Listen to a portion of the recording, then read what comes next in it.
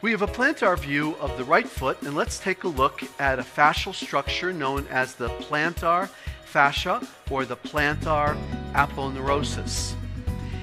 This structure attaches onto the calcaneus proximally and then runs distally to cross the metatarsophalangeal joints of the big toe and toes 2, 3, 4, 5, attaching onto the proximal phalanges of the toes.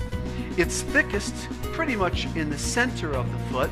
There's usually a lateral band that covers over this muscle, a plantar intrinsic muscle known as abductor digiti minimi on the medial side, covering over this muscle, which is the abductor hallucis, another plantar intrinsic.